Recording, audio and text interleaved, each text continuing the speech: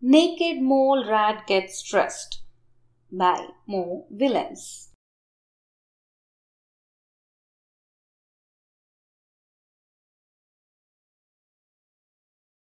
There is so much to learn about the fascinating little creatures known as naked mole rats. But for this story, you only need to know 3 things. 1. They are a little bit rat. 2. They are a little bit mole.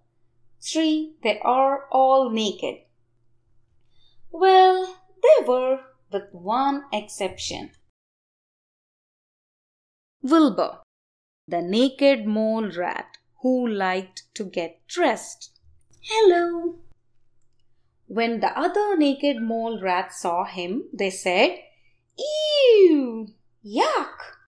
What are you doing?" "I like clothes," replied Wilbur. "When I get dressed, I can be fancy or funny or cool, or I can just be an astronaut." When the others heard that, they said, "Ew! Yuck! If you like clothes so much, then why don't you open a store or something?" Naked mole rats can be very sarcastic. But Wilbur thought that was a great idea. The other naked mole rats did not. They brought Wilbur to a giant portrait of Grandpa, the oldest, greatest, and most naked mole rat ever. "Look at that picture," they demanded. "Look at his heroic face. Look at his regal bearing. Look at his total lack of clothing." Grandpa did look heroic. Grandpa did look regal.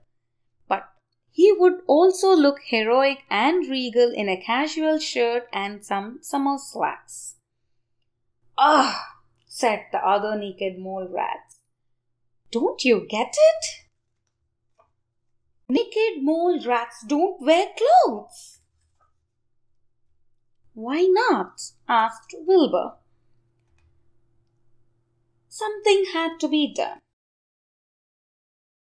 The naked mole rats marched right over to Grandpa and told him all about Wilbur.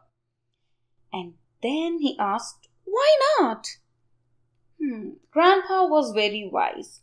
He thought seriously about everything he had heard. Then he thought some more.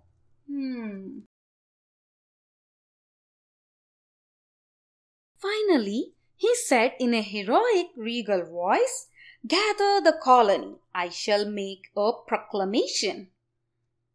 When Wilbur heard about Grandpa's proclamation, he knew it was serious. "A proclamation, a proclamation, a proclamation." But he had no idea what to wear. In the end, Wilbur decided to play it safe. Maybe not safe enough.